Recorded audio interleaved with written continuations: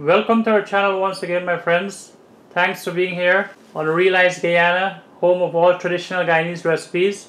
Today our recipe is going to be a different kind of fudge. As you know, we have the regular fudge on our channel already. And there are several different kinds of fudge. There is one called the coconut fudge, which we're going to be making today. And for this recipe, we're going to be using 1 cup of white sugar. White sugar is usually used for this recipe. You can use brown sugar as well, but the norm is for white sugar to be used. It goes very well with the coconut and everything else. So we're going to be using 1 cup of white sugar. We're going to be using now the coconut that we have here. We're going to be using 1/4 of the coconut.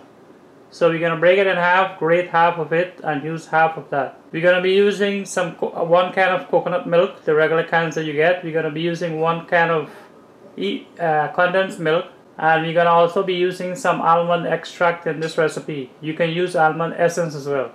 It doesn't really matter. And we're going to use 1 tablespoon of butter. Salt to taste, of course. So that's it for this recipe, guys. So let's get started with this coconut fudge recipe. So I know in some areas where you guys live, you are not able to get the coconut like this. So if you can't, then you can use the coconut flakes. And the amount of coconut flakes would be half a cup, which you would substitute for 1/4 of this coconut, which we're going to be using here today. Alright, so if you can't get a coconut flakes, half a cup for this recipe.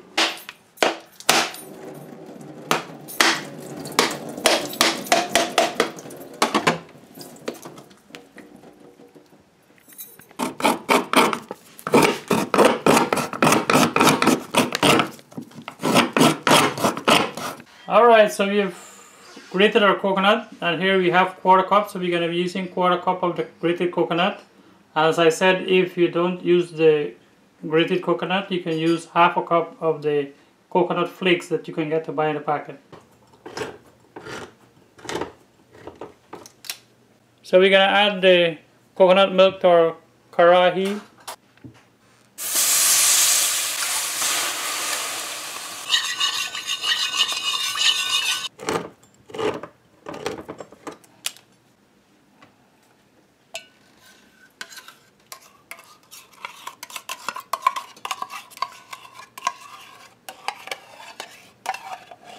So there's our condensed milk, and now we're going to add our sugar.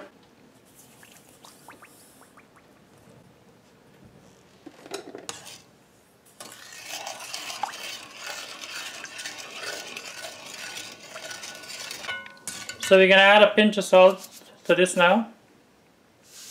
That's it. So for now we're going to just keep turning this, just slowly, rapid turning. So once this comes to a boil, my friends, we're going to add the coconut and the essence. So tell us some story in the comments below, guys. If you were, if you're older now, when you were a kid, how much did you pay for one of these fudge?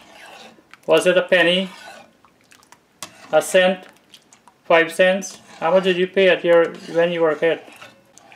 So right now we have this on a high heat until it starts to boil. Once it starts to boil, we're gonna reduce it to medium heat. Okay, so our mixture is boiling now, so we're going to add, as I said, the essence.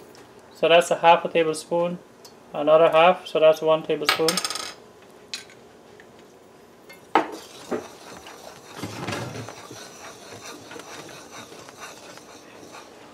So we're going to add our coconut as well.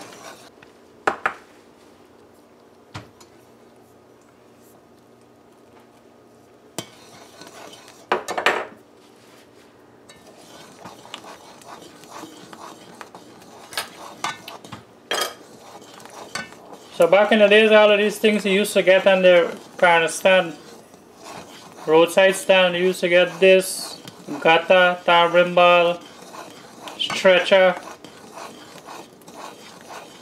jug. So you're just going to keep turning slowly.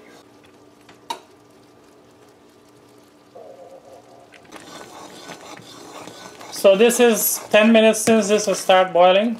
As you can see, it's getting thick, but it's not there yet. So we still left it on high for it to thicken faster.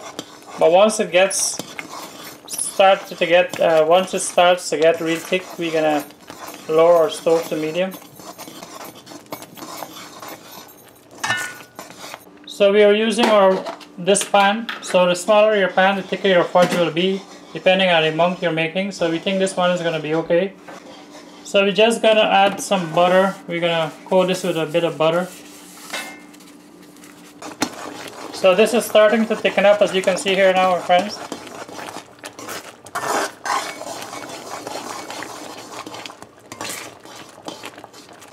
So we have our pan already buttered up.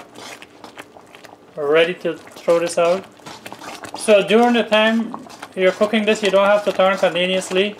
You know, it's just at the end you want to make sure it doesn't burn because it's a lot thicker.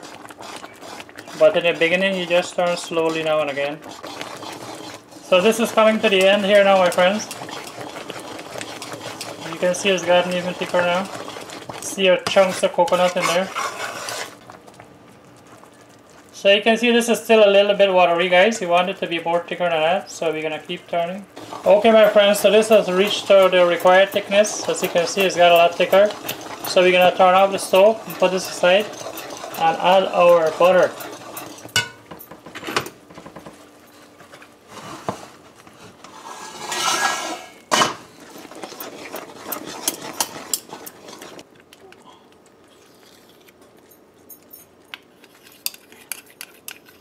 So that's our butter in there now. So the butter is going to help it to be smoother, to get smoother once it's done.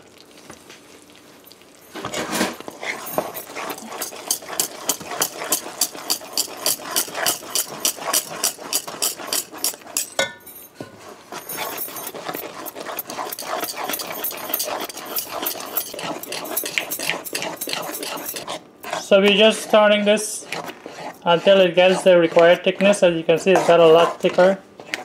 So you want it to a certain thickness before you pour it out into your pan. Alright guys, so this is ready now.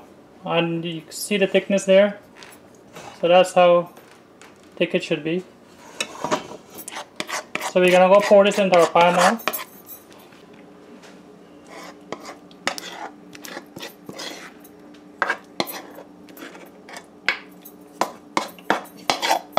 I hope this pan is not too big. Should be the right size to get a good thickness. So we're just gonna leave this to rest and harden, guys, and then we're gonna get back with the ending. So you just want to smoothen out all those bubbles, those air pockets. Alright my friends, so our fudge has dried and we're gonna cut it now. As you can see, it dried nicely here.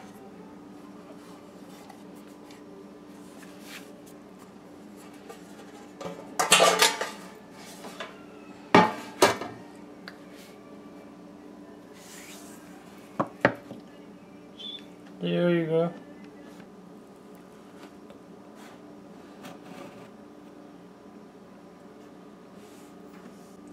And this fudge is smelling nice, boy. So we got a couple of cracks, as you can see there. So we forgot to score it when it was still warm. That makes it easier to cut now once it's cooled off. We didn't do that, so we got a few cracks. So make sure you score it before it completely dries.